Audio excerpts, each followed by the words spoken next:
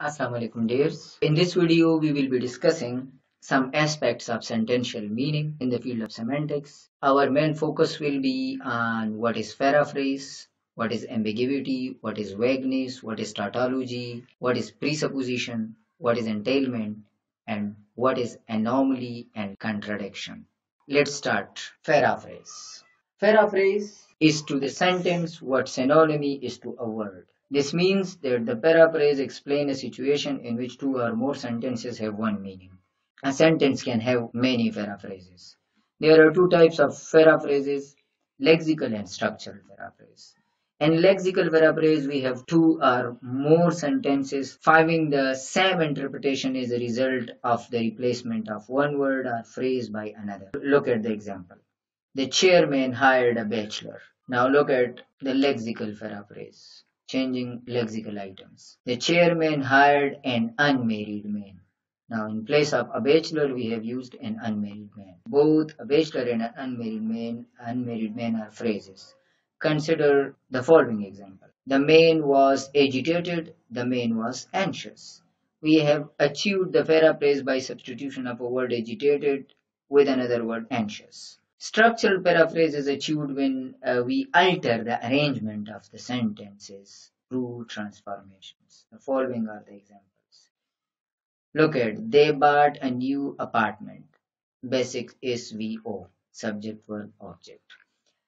Now look at this alteration. It was a new apartment that they bought. Now it is structural paraphrase, the same meaning. What they bought was a new apartment. A new apartment was what they bought. This is what paraphrase is. Now what is ambiguity? When an expression can give more than one interpretation, ambiguity arises. Therefore, polysemy relates to words and ambiguity is concerned with sentences. We have two types of ambiguity, lexical and structural. Lexical ambiguity occurs when the presence of just a specific word leads to multiple interpretation. Consider the example. The team has many goals. She prepared tables. Now, it should be noted that goals and tables can be interpreted in different easy-based contexts. The team has many goals, goal has many meanings, so it can be differently interpreted. Structural ambiguity is achieved by the organization of the elements of the sentence. It is possible to interpret these elements in different ways. Consider these examples. They promoted all English teachers. Second, boiling water can be dangerous. The ambiguity in the second sentence derives from possibility of reading the sentence as water that is boiling, hot water, can be dangerous.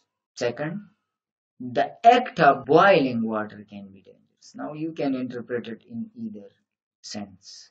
The first interpretation makes boiling water as a subject noun phrase, wherein the second interpretation, boiling water, is a complement.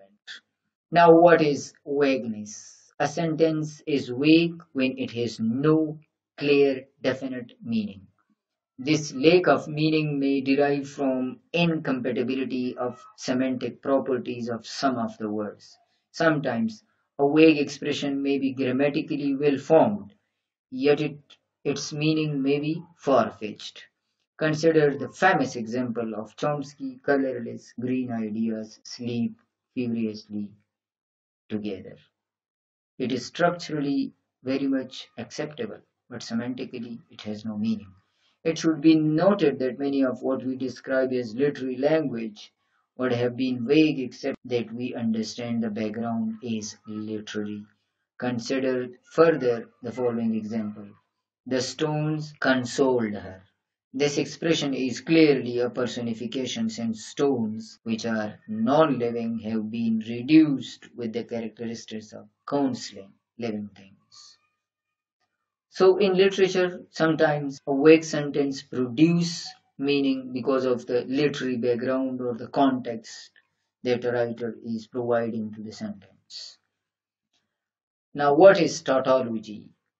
A situation of tautology arises when we have unnecessary repetition of elements in communication.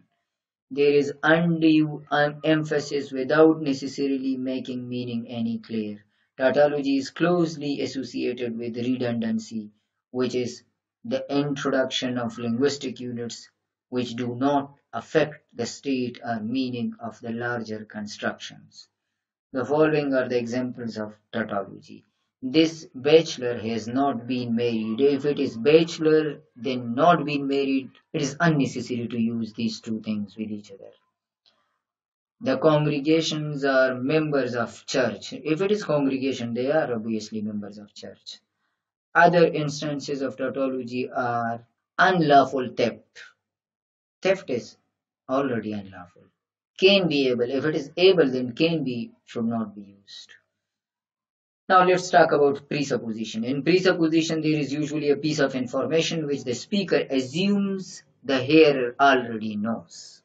This assumption is based on some shared background knowledge between the speaker and the hearer. An outsider in the circle of communication may be at a loss. He might not understand the meaning. Let us illustrate this situation. John, are you able to bring Harry along? Peter, that will be splendid.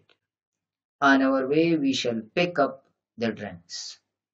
The presupposition in this conversation is that both John and Peter knows who Harry is. They both have an idea of the drinks and the sources from where to bring these two. What is entailment? In entailment, there is usually a pair of sentences and the truth of one derived from the truth of the other. Consider the following sentences. Tracy is spinster. Tracy is a female.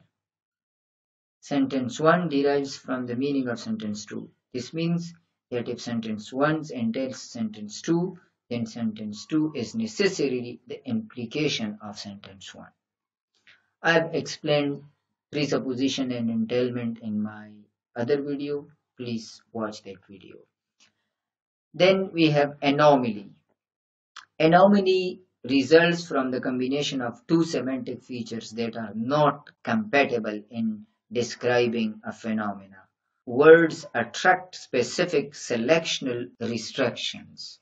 For instance, trees are vertical, while rulers, ropes, and snakes are horizontal. For vertical items, we describe them in terms of tall, while for horizontal items, we describe them in terms of long. Thus, we can have tall trees and tall buildings, tall people, but long ropes, long snakes, and long rulers. It will therefore be anomalous to have a long mane or a tall snake. Contradiction. Contradiction expressions present two opposing proposition meaning at the same time. Thus, a person cannot be dead and alive at the same time. Other examples are the circular house is rectangular. If it is circular, how is it rectangular? The drains are flooded because there are no rains. The last sentential aspect of meaning is analyticity, when we have sentences in grammatical forms and lexical meanings of their proposition which make them necessarily true. Consider the following example. Churches are usually attended by Christians. It is analytically true. These are some of the aspects of sentential semantics. Thank you for watching this lecture.